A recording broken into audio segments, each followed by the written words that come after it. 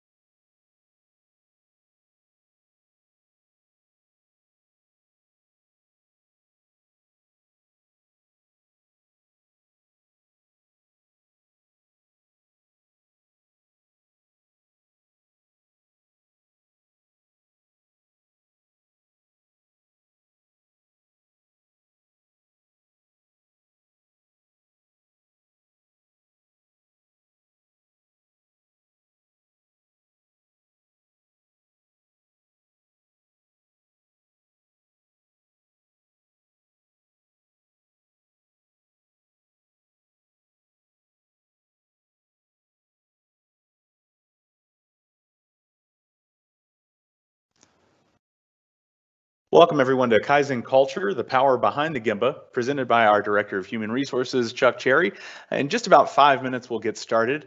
Thanks everyone for attending today's webinar.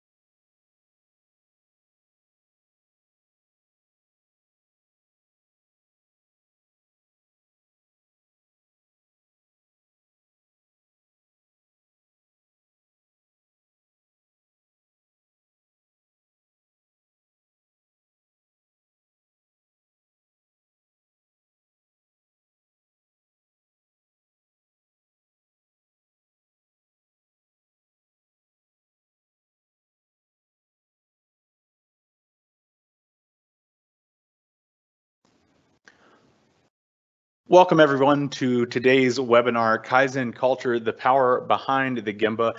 Today's program is sponsored by our collective team at Kaizen, and we're really proud to have our Director of Human Resources, the talented Mr. Chuck Cherry, presenting for us today. The Kaizen Culture is really a look at not just what Kaizen is and how it can help improve organizations, but it's a look at how leaders can leverage this throughout their time being leaders in an organization, and how we can use this to transform and better our processes.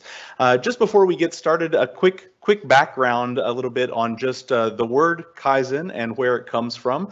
So Kaizen is a very common phrase that's used in the Japanese language, and it consists of two Chinese characters that are used in the Japanese language, and it's really introduced to the culture in about the 5th grade or so, that Japanese students start to learn and understand the importance of this concept.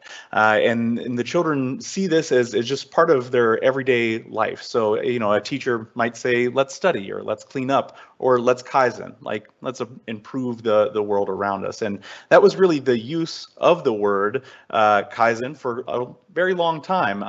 And then our founder, Masaki Imai, introduced the word Kaizen as we know it now in the 80s through his book as management terminology, meaning change for the better, continuous improvement, change over time.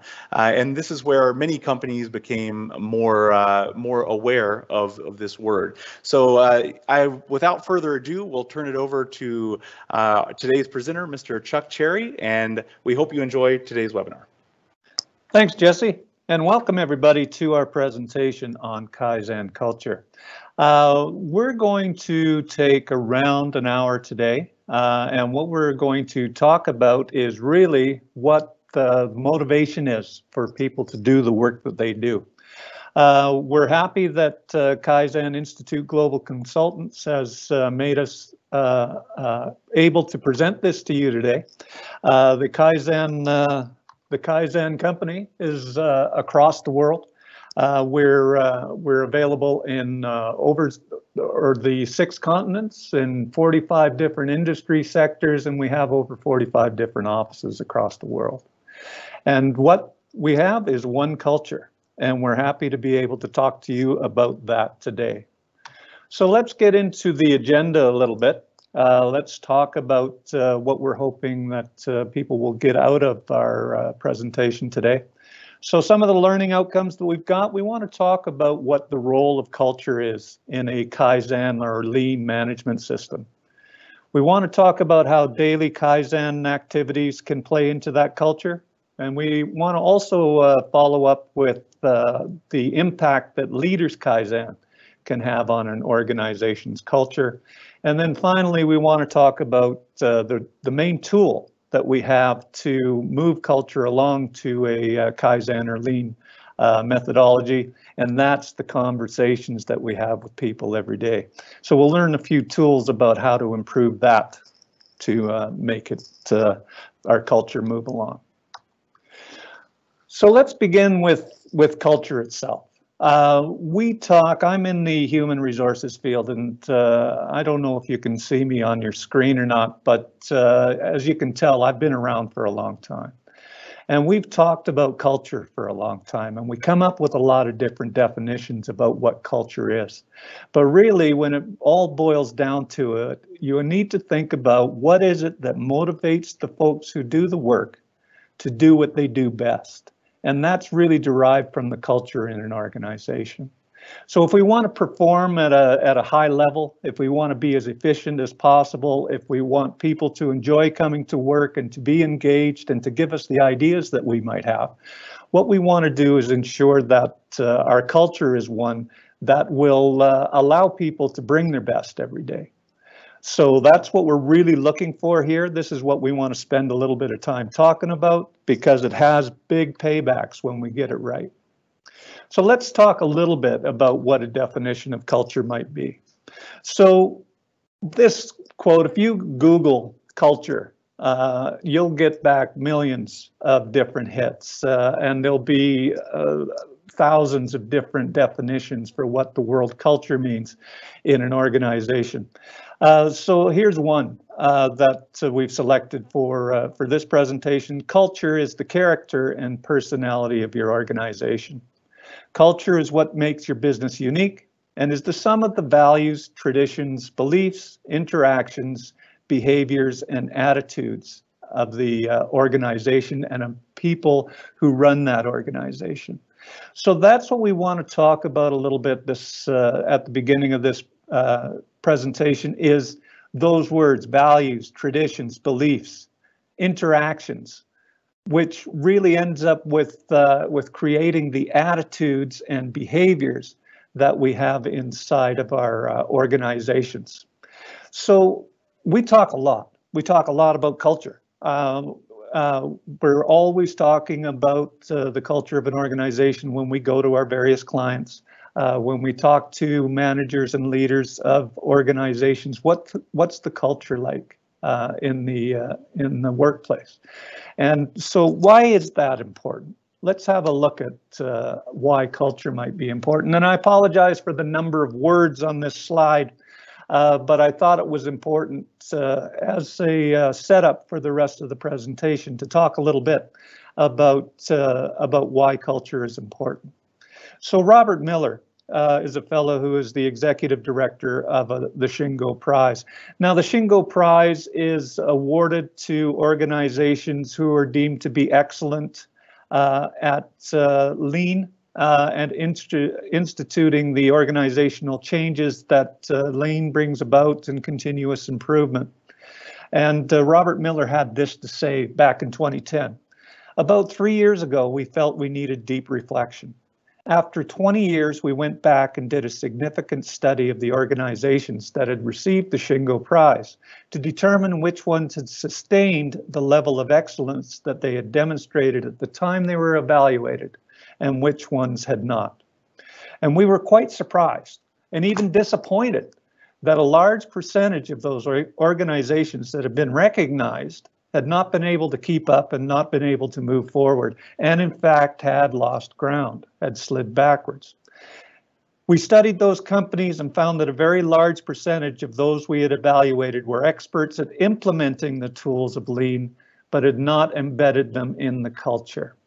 So what Robert Miller was talking about was the efforts that companies undertake quite often in going into a lean transformation will result in some excitement. It will result in making some vast changes over a short-term project, and the tools will get implemented, but because the organizations don't put the energy into changing culture that's required, the changes are not sustained, and the organizations lose a lot of the value that they gain through a lean transformation. So what we want to ask ourselves is, what do we need to do? How do we go about actually implementing a culture that will sustain lean in order to be able to reap the benefits of continuous improvement over the long term? So that's what we need to talk about. We need to talk about that with the understanding that if we don't give it the energy that it deserves, we can end up sliding backwards despite our best efforts to install the tools. And what they find is that quite often organizations will gain some value from lean transformation, but they'll end up giving some back. And it might be as high as 90% of organizations don't get the full value of what they might have with lean because they don't focus on the culture change that's required to do it. So let's talk about what sort of value we can attain through lean programs. So here's our GQCDM targets that we quite often talk with our various clients. And we talk about growth targets, the usual things such as sales or creativity, revenue and earnings. We also talk about quality, cost, and delivery targets, flow efficiency, cash flow, quality, numbers of that nature. But where quite often we find that organizations don't focus as much energy or don't come up with good measures is in the motivation sort of targets. Those targets around people and culture and engagement. Those are the ones that is the focus of this presentation here today. We want to talk about what do we need to do in order to ensure that we're enabling the basis for our people to capture all of the value in lean. So that's where we want to get to today. So the role of a lean management system, we have kind of a rule of thumb. It's sort of an 80-20 rule. Lean is 20% the tools that you implement and 80% management system.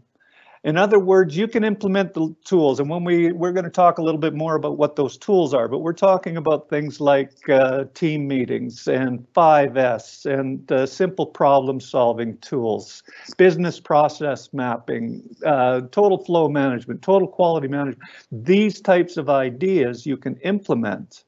And if you only implement those tools, you'll get about 20% of the value.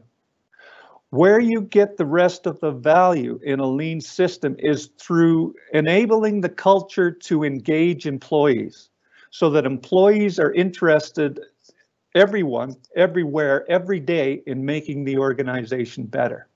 And that leads us to be wanting to talk about the people, to talk about the culture, to talk about leadership at all levels within an organization.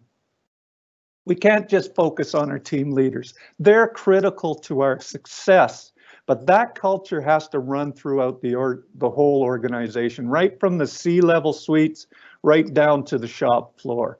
We have to have everybody involved in making a new culture. And why do we need to do that? Well, we need to do that because one of the ideas that our friend Albert Einstein came up with. We cannot solve our problems with the same thinking we used when we created them. So we've heard this quote expressed in various ways, in all likelihood, over our lifetimes. For instance, one way to say that is doing things the same way over and over again and expecting different results is the definition of insanity. Well, this all runs back to our friend Albert Einstein, and what we want to do is we want to practice to change the way people think. Because when the people think differently, that new thinking will create new cultural practices. And when people start to practice new cultural activities, those practices will promote continuous improvement. We want to make sure that people are focused on improving every day, that it's part of their day-to-day life in their workplace. And so this is what we're going to focus on here today. So let's introduce the Kaizen change model.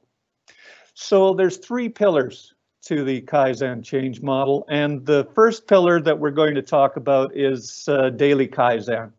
So that's where we concentrate on how do we develop people and sustain improvements in our workplaces, out in the Gemba where the work happens. So we're going to talk about daily Kaizen and some of the tools and approaches that we have through daily Kaizen. We're also going to talk about culture from a leader's Kaizen perspective as we go through this morning as well. And some of the leadership behaviors and some of the management systems that we can put in place in order to lead by example. A critical aspect of culture is leaders leading by example. So we'll talk about those 2 things. Those 2 pillars together allow us to perform breakthrough Kaizen, where we implement new paradigms, and paradigms is just a fancy word for the way we think about things or our mindsets, and how we implement those and improve our processes through a problem-solving culture. And just as a quick aside, we will be presenting a webinar on problem solving the week after next. So if that is something that you're interested in, you might want to check back with us in a couple of weeks on problem solving. But first of all, let's talk about daily Kaizen. So in daily Kaizen, we have what we call in our organization a roadmap. And at level 1 of that roadmap, we look to organizations to implement some more organization in their teams.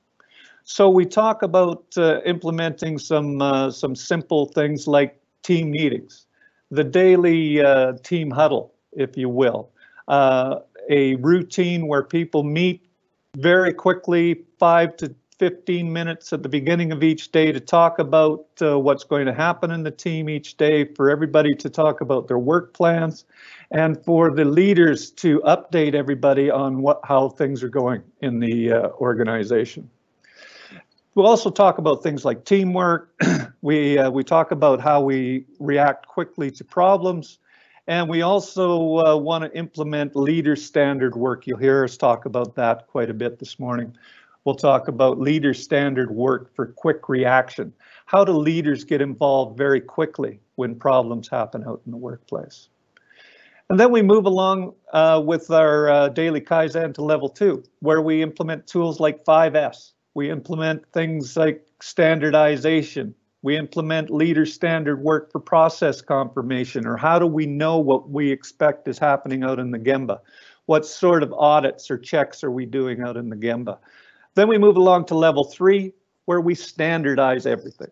All of the work processes that happen get standardized, and we implement a cycle of standardize, do, check, act. We focus on improving team member skills. We focus on standardizing training processes for our organization. And we also implement leader standard work for training, work study, and problem solving as well. Once we get that done, we move along to our level 4, where we introduce PDCA, or you might know it as the Short cycle, where we plan, do, check, act. And we implement the PDCA to improve our processes. We start to focus on coaching and empowering people for improvement, and developing tools like autonomous quality means. What practices do we put in out there at the workplace in order to ensure that we're creating quality all the time? And then we introduce a leader standard work for kata as well, or form. Those of you who are practice karate will be familiar with kata or form. For doing what you do the same way all the time. So that's the daily Kaizen, and all of that activity is designed to help us create a work culture that's focused on continuous improvement. So we have some tools, some techniques, and we also start to introduce the idea of coaching and communicating with people to focus on continuous improvement continuously. Because here's where we need to get to. There's a lot of inertia in traditional organizations, particularly ones that have been in place for a long period of time. I think back to my career to a time when I worked in the pulp and paper industry.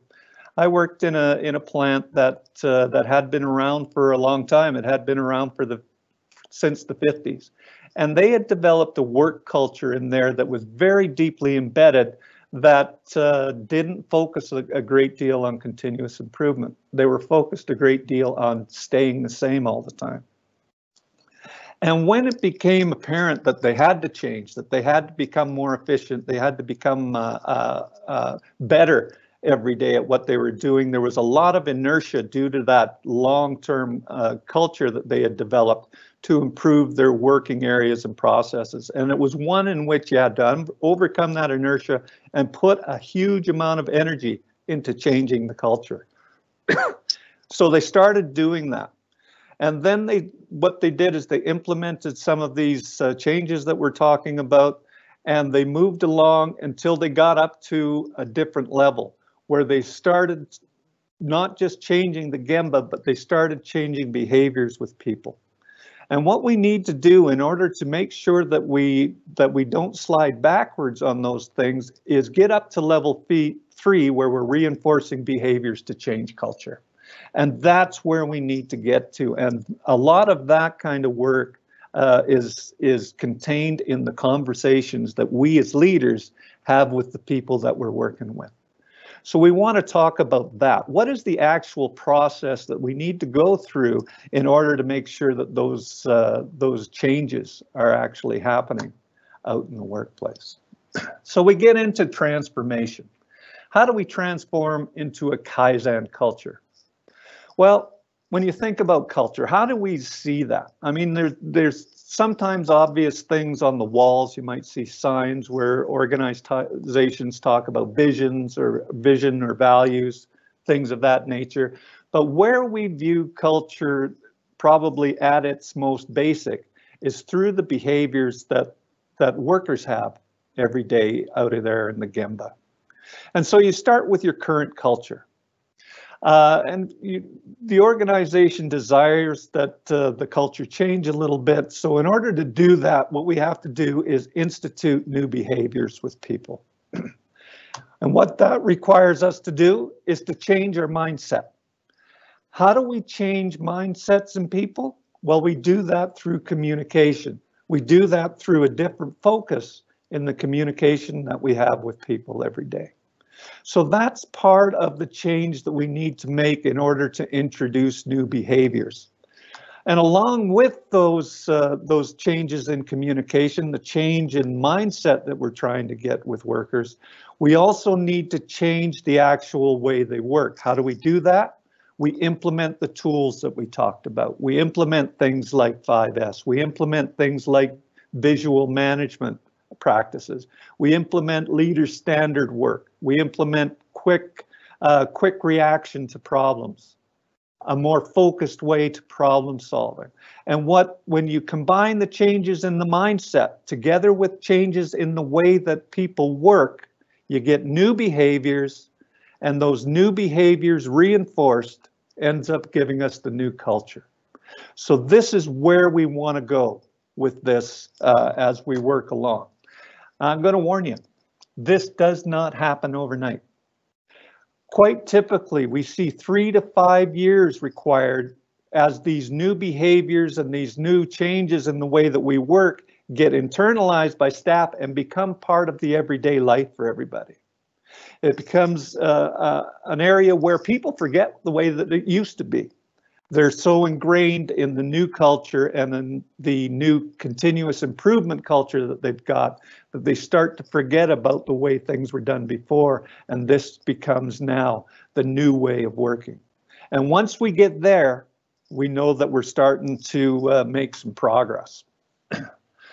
So what is it that we see? We talked about changes in mindsets. We talked about changes in the way we work. So what do we see out there quite often? We talk about the culture iceberg. So the culture iceberg is really, if you think about the entire iceberg, it's the price the organization has to pay or the energy that it has to put in for articles or services that don't meet customer requirements.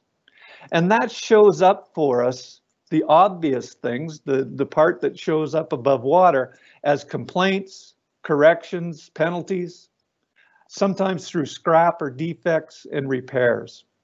And the energy that has to go into it, the stuff that we don't see lies below the surface in our iceberg, such as management time, transport, urgencies. What is it that's taking up our time today? What are we prioritizing today? Financial costs. How is it that our customers see our brand image? And also, are there things in effect that cause us to have loss of cultures? All of this structure underneath, all of these policies, all of these things that take up our time ends up showing up above the water in places where we can see them, such as what are listed on the chart there that you see in front of you. So we want to talk about how to change the culture in your organization. We want to talk about a traditional organization such as the one we see defined by this iceberg and change it into one where we're focused on lean. We're focused on continuous improvement. We're focused on Kaizen. So here we see some differences, the iceberg in action. Some of the traditional leadership behaviors that we talk about, such as short-term results focus. That's one in which leaders or workers are rewarded on a very short-term focus for work that's done, rather than having a long-term focus that you need in order to make sure that the organization is successful and sustainable over the long term. We're not going to go through every one of these behaviors, but we are going to pick out a couple of them and talk about the differences between traditional leadership behavior and lean leadership behavior. And one of which is, as you see halfway down the list there, is people that are costs. That's the way people are seen quite often in a traditional leadership organization. And in a lean, continuous organization, what we want to change to is people are seen as assets, and they're seen as the best problem solvers that we have in the organization. We want to change the culture so that people are seen as problem solvers, people are seen as enablers of continuous improvement, as opposed to costs. The other thing we want to talk about is leaders as coaches in a lean organization, as opposed to in traditional organization, leaders just being the boss and telling people what to do on a day-to-day basis. We want to avoid situations where people check their brains in at the door and they come in and just do what they're told all day. In that type of a culture, there's never any focus on improvement. There's only focus on sustainability, on doing things the same way all the time. It's quite often focused on avoiding trouble. There's a culture of fear in the organization. And we want to move along to a culture of getting better every day, and one that's supportive of continuous improvement. So how can we do that? How can we change the culture in our organization from the traditional leadership behaviors that we see along to some of these lean leadership behaviors that we have on the slide in front of us? Well, one of the main tools that we have for that is our Leaders Kaizen. So we're going to talk about Leaders Kaizen for a period of time. We're going to talk about what leader behaviors and management systems are required to change the culture in the organization. What is it that we need to do? Because that's going to enable ultimately our Kaizen strategy and allow us to achieve the goals that we're set out to pick. And so here's our roadmap for Leaders Kaizen. So we want to start out with engaging leaders. We want to ensure that leaders are on board with the path that we've chosen, one in which we want to introduce continuous improvement and become a Kaizen lean organization. So we spend the first little while talking about engaging the leaders, ensuring that we're coaching them towards lean leadership behaviors. Then we want to go along and talk about Go See. We want to get Gemba focused. We want to get leaders out into the workplace so that they can see where the value is actually created out there. We want leaders to look at value stream vision. Do they know where value is created in the organization?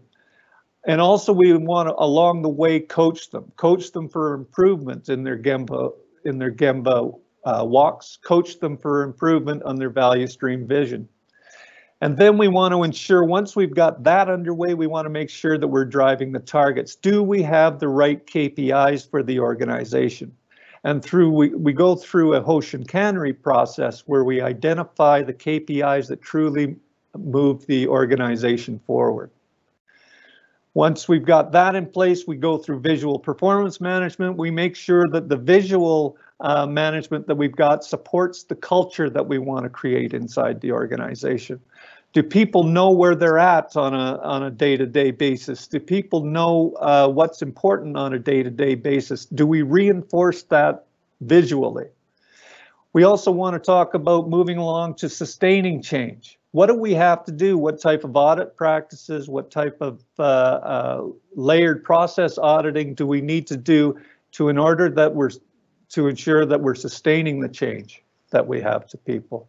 And then finally, we want to excel. We want to run reinforcement and maintenance workshops to ensure that that people don't slide backwards, that we continue the forward momentum for our organizations. So that's Leaders Kaizen. We're going to talk about how do we implement some of that. So we see the 4 levels on the left-hand side there of Leaders Kaizen that we talked about: learning to see, driving the targets, achieving performance, sustaining the change. All of this depends on focused coaching. All of this depends on leadership being coached in such a way that they go out and coach the people that are in the workplace. We need to make sure that our leaders are developing into coaches. And when people are interested in passing along skill development to the workers, when they're interested in ensuring that the Gemba workers are getting better at what they do, and they're doing that through coaching, we know that the organization is starting to be set up to get better every day.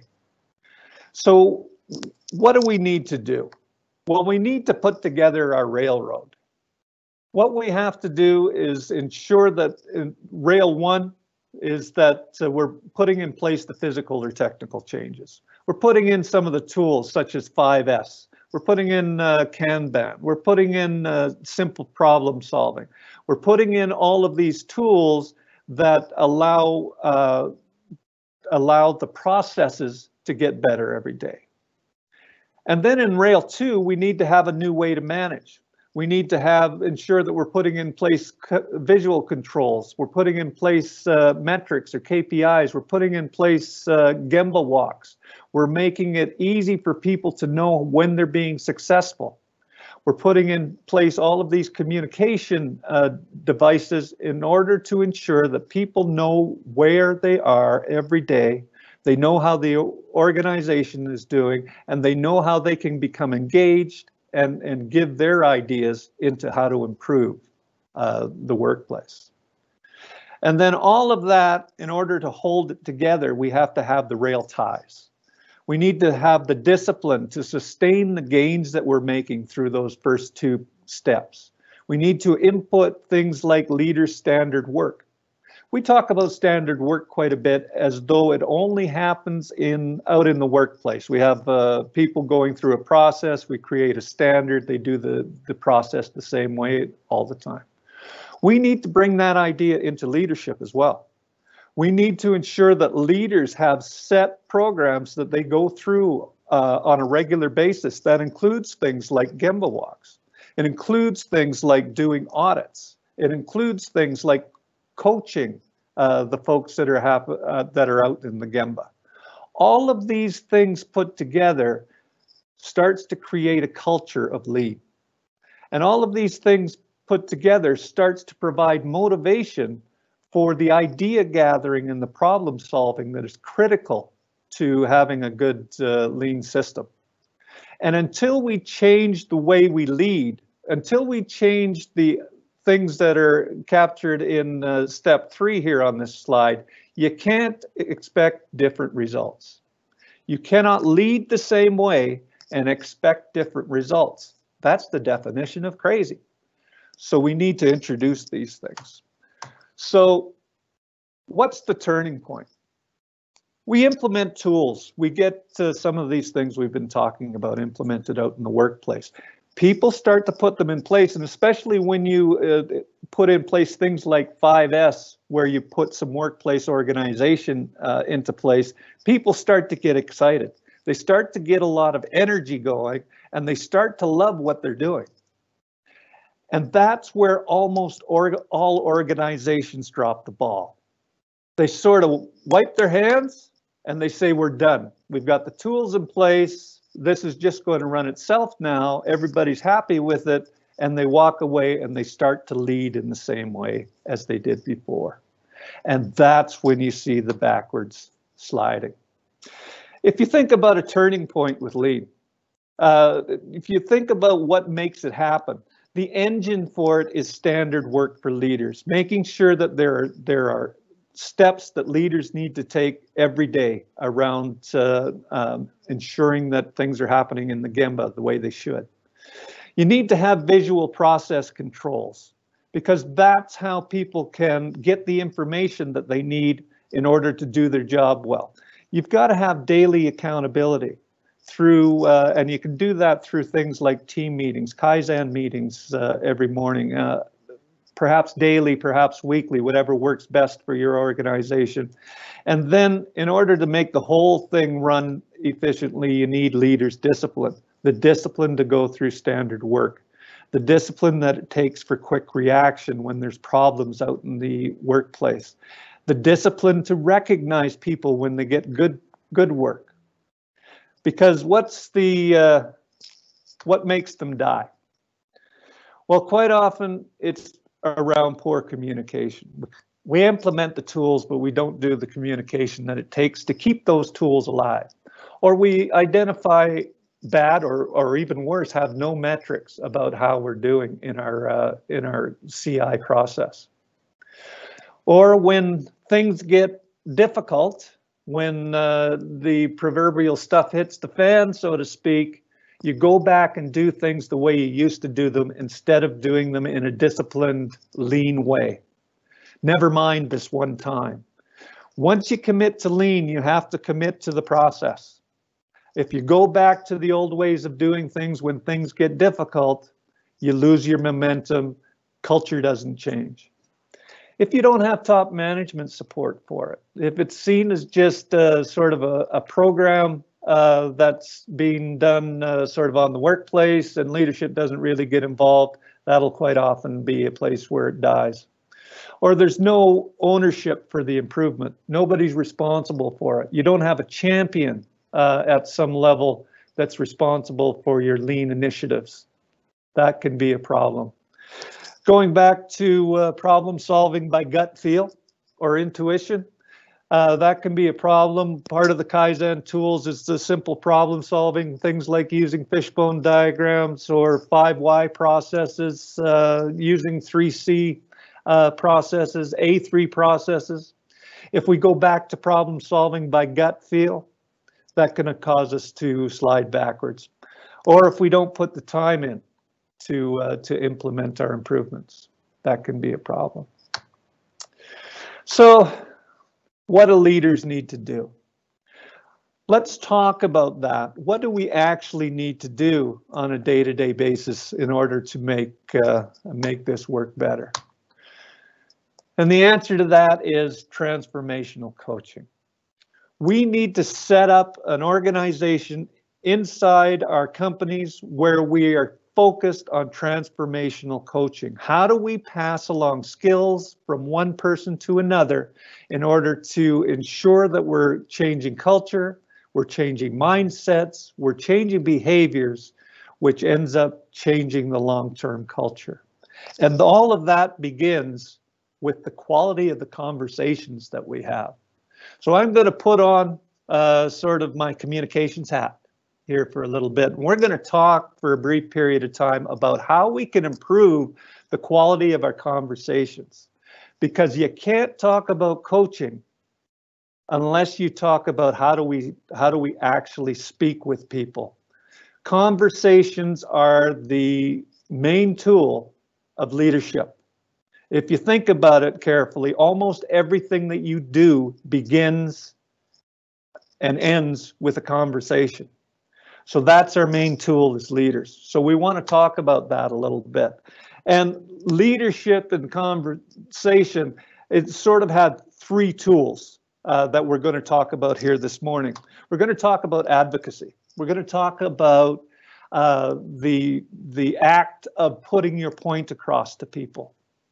It sounds pretty simple, and most of us have been doing this all of our lives, but are we taking all the right steps with it? Are we advocating or getting across our idea in such a way that people can hear it and in such a way that people feel engaged by it? We'll talk about that for just a little bit. We'll also talk about listening.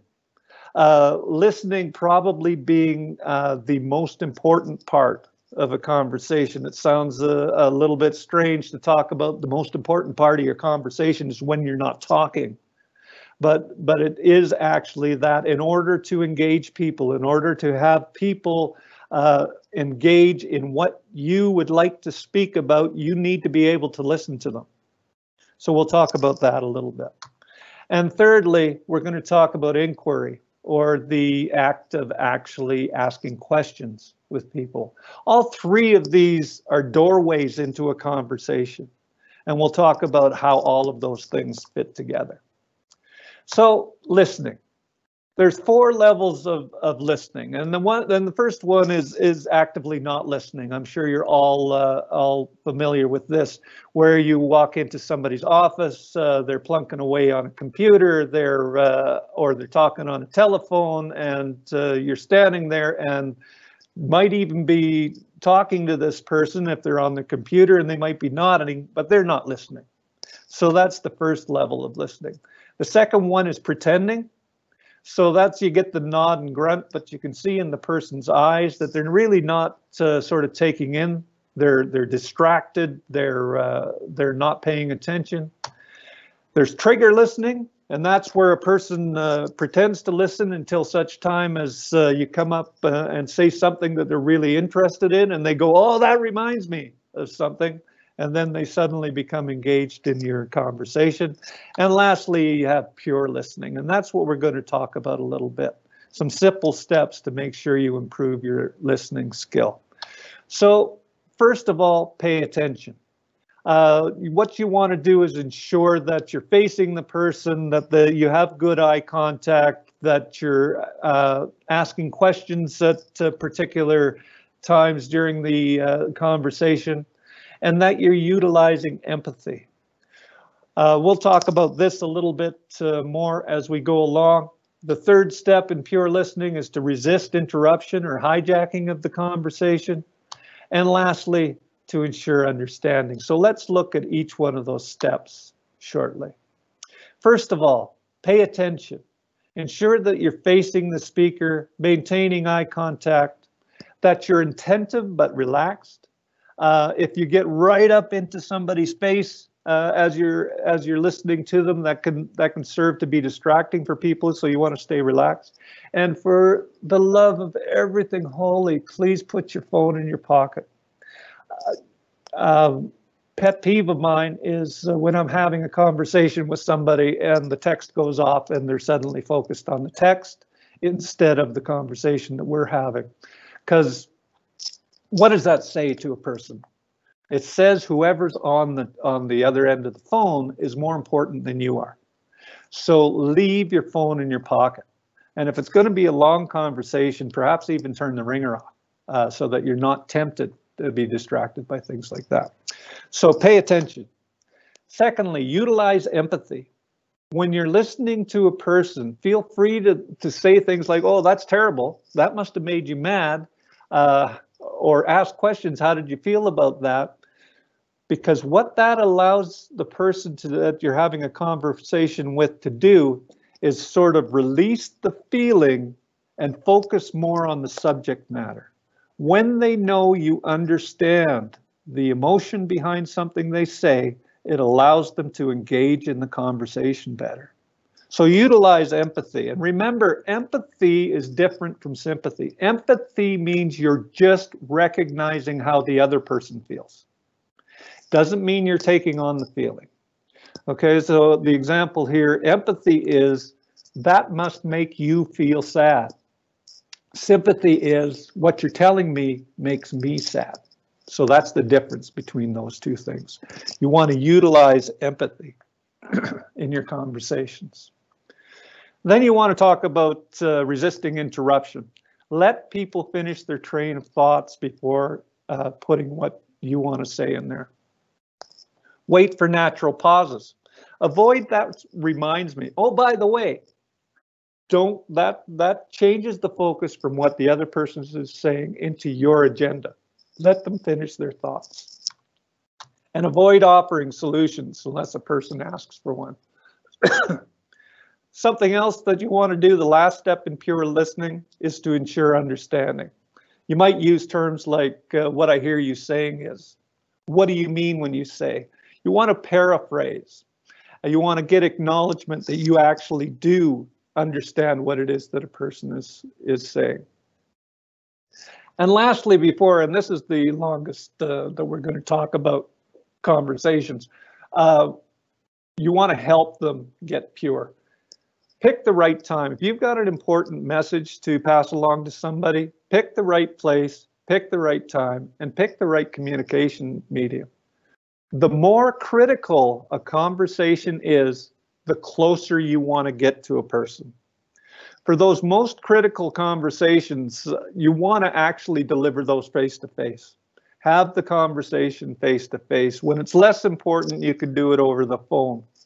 And when you're really just passing along information, you can do that over an email. But ensure you pick the right place. The next step is advocacy. So reducing the facade. So advocacy is the art of getting across what you're thinking to people. So some of the steps in that, first of all, you want to state your point of view. And we're going to have a look at an example of this here in a minute. You want to describe the data that you're using. And then the step that everybody misses all the time is testing your conclusion. For instance, here's an example. You would start with your advocacy by stating your point of view. I believe we should reduce the standard work week in North America to 36 hours. I would then go along to explain my data. The reasons I think we should do this is there'd be more employment, reduced commuting, people with better rest are more productive, and it'd be a boon to the golfing industry. Now, quite often people will leave it there. But what you need to do is test your conclusion. Ask the question, can you see any flaws with my reasoning? Can you think about what I said and give me some feedback on it? That's the step that people miss when they're doing advocacy quite often. When you're stating your point of view on something, test your conclusion. Ask for challenge on what you're thinking. That engages people in your conversation.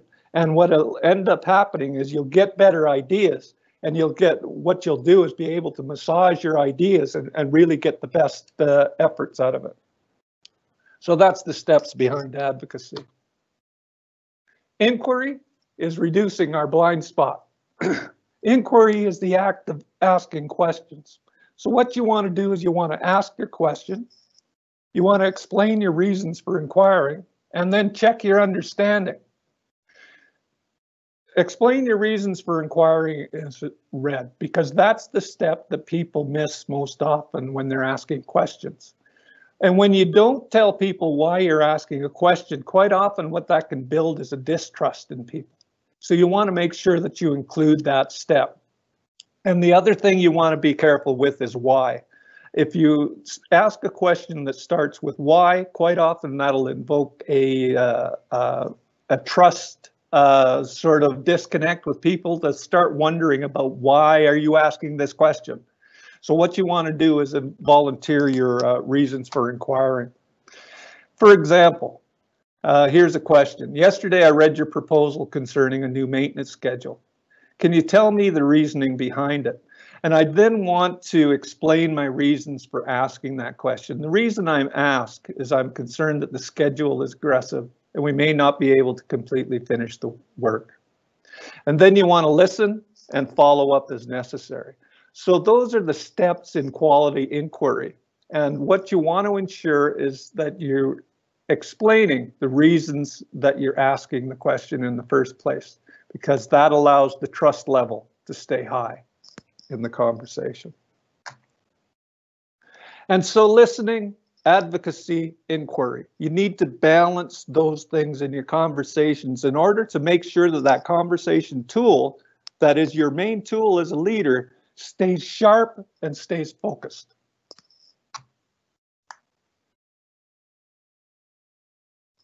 So conversation contractions. This is another area that we want to talk about before we leave conversations. So here's a statement. I'm not going to put up with their nonsense anymore. If they can't communicate better, we just can't be expected to put in the effort required to be successful. This statement contains a lot of vague words, and those vague words I call a conversation contraction. There are words in there where I'm not really sure what they mean. And let's look at some of the examples of that. Nonsense. When this person says nonsense to me, I need to understand exactly what it is that word means to them. So I need to ask a question about that. Well, you say that there's nonsense going on. Can you give me some examples of that? Another word is communicate.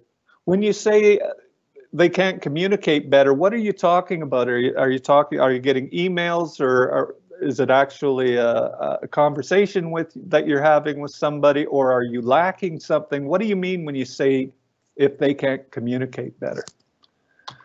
Another example, we. Who's we?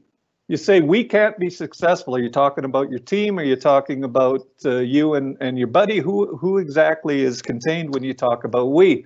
And then finally, successful. What does success look like? When you say you can't be successful, what is it that you want to achieve? So all of those things are called conversation contractions. So you want to be looking for those as well in your conversation. So putting it all together, what you want to do in your conversations, you want to make sure you're practicing pure listening skills. You're practicing quality advocacy by asking for challenge or asking for people's feedback on what it is that you're putting forward. You want to practice quality inquiry by explaining why you're asking the questions that you're asking. And finally, when somebody is speaking to you and they're using some conversation contractions, you want to make sure you clarify and find out exactly what they mean by those words. So those are the steps in our quality conversation. So getting back to culture, getting back to lean, what's the turning point with lean progress for us? Well, when we can answer these questions that are put on the slide here, do workers understand what is important? When you can go out into the Gemba and ask workers about what are the KPIs that are most important here, and they can actually answer those questions, you know you're starting to make progress. What are your leaders' conversations like? Are they coaching, or are they just telling people what to do? Are they inviting engagement? Are they inviting ideas, or is all of the conversation one way? When you've got this exchange of ideas going on out in the workplace that's powered by quality conversations, you know you're making progress. Where are your leaders spending their time? Are they out there in the Gemba seeing what's going on? Are they out there helping, being part of a help chain so that problems get solved quickly? Or are they locked up in their offices? When you've got a good balance between Gemba work and time spent in the office, you know you're making progress. Are you measuring the right things? During your Hoshinkanri process, do you come up with good KPIs? Are you leading or are you chasing? All of these things are critical and will be an indicator that you're making changes in your culture. You want to ask ourselves, what behaviors are we driving? What is it that we're supporting? Lean can be difficult, not because it's complex. It's really quite simple. As we go through belt training classes, I facilitate belt training classes quite often, and people invariably start to talk about all of this stuff is just common sense. And it really is. It's not complex, but it's different than what people are used to doing. And that's what makes it hard. People resist change. Sometimes they resist change involuntarily. They don't even know they're doing it. So that's why we have to put in place the tools and the methodologies to ensure that we can change culture. So in our structure and our processes, what we want to make sure is that we're creating a good decision-making environment. We're creating good workplace organization. We're putting in place the visual management that's required for people to know what's important, and also that we're focused on coaching. If you haven't seen our webinar on Daily Kaizen, you might want to go to our YouTube channel, and you can find the YouTube channel if in YouTube you search for Kaizen Institute North America, and you can have a look at some of the components of Daily Kaizen in our webinar there. And they're focused on team organization, workplace organization, they're focused on standardization, and then the continuous improvement cycle, or PDCA. These are all of the elements of Daily Kaizen. If I want to change culture, I have to put these tools in place, and I have to back it up with motivational elements such as incentives and recognition. We want to make sure that we're rewarding the right behavior, because what gets recognized gets repeated. If a worker has changed something and we've got a result that we want to repeat, we want to recognize that. And what gets rewarded gets repeated many, many times. And it's really surprising at how sort of insignificant sometimes that reward can be, and yet still act as a motivator for people. I used to, a stupid story, I used to run a poker league. And the poker league would run from September to April. And I used to get out, I'd buy at the dollar store little stars. And anybody who showed up every week for the poker league would get one of these little stars. And it was amazing the steps that people would go through to get one of these little stars at the end of the year. It was crazy. But it's this idea that what gets rewarded gets repeated for people all the time. Those incentives affect behavior and performance. And what we want to recognize is that we want to be hard on our processes and easy on our people. When we do run into problems, it's the process that we want to focus on. Quite often what we do is we look around for somebody to blame. Once we've got somebody to blame, we just move on because, oh, well, it was so-and-so's fault.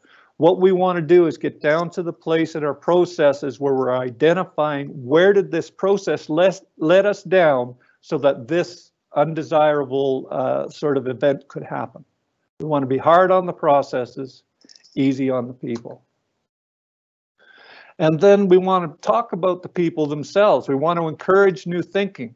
How do we do that? By putting the tools and putting the coaching in place to engage people. We do that through encouraging quality conversations. We do that through inviting feedback. How can we do this better? And then acting on that feedback when we get it. We do this through Gemba-based problem solving by engaging the people who are actually involved in the process in our problem solving instead of doing it in isolation in an office someplace. And then finally, we want to ensure that we coach people through that as well. And then we want to talk about support. Quite often what can happen when we go through some sort of a transformation where we want things to be significantly different at the end of it, it will be helpful to have leader support groups. For leaders to get together on a weekly basis, whatever sort of timing works best for that group, to talk about the challenges that we're facing and to get ideas from other leaders in the organization on what they did when they faced something similar.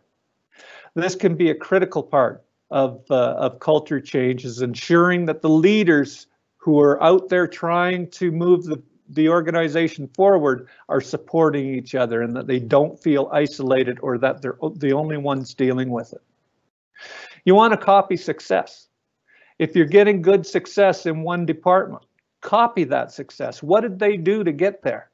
How can we implement that in the next department? Invest in coaching. Ensure that people are following a good program. Find and use mentors. If there's people in your organization that are a shining example of this leader behavior that you're looking for, use them as mentors. Have them help some of the younger or some of the newer members of the leadership staff to get better. All of these are tools that you can use to change the culture in your organization. Pay attention to things like the KAIZEN roadmap. Have a plan and spend time on that plan on a regular basis. Ensure that it stays current. Don't just introduce it once and then don't go back to it again. What you want to make sure is it becomes top of mind for everybody all the time. So your culture in your organization, you know it's changing when you do it without noticing it. It just happens automatically. That's when you know it's changing. You do it when you're under the gun. When there's trouble in the organization and you do it the lean way, you do it in such a way that you're using formal problem solving, etc., you know that your culture is changing. People do it when they're tired. You're in the 8th day of a maintenance turnaround. and people are still practicing some of these concepts, you know you're making progress in your organization. You do it when you're caught off guard. The people do it automatically. All these are indicators of culture change. And finally, you don't remember the old way of doing something. That's a sure sign of culture change. And people just do it because they know it's right. So here's my challenge to you. How are you going to start? What are you going to do differently tomorrow or after you get up from this webinar? What are you going to do to start your own journey along that transformation? So write that down. Just take a pen and paper and say, I am going to change this in order to do my bit to try to transform the culture in my organization. Enough people in your organization do that, pretty soon you've got a new organization. That ends the webinar. So we'll be turning this over to Jesse here again if there's any questions. Just want to draw your attention that there are online training webinars coming up. And if you look to our webpage, we've got 2 coming up next week. But Jesse, I'm sure, will be sending out more information about that, and I'll turn it over now for questions.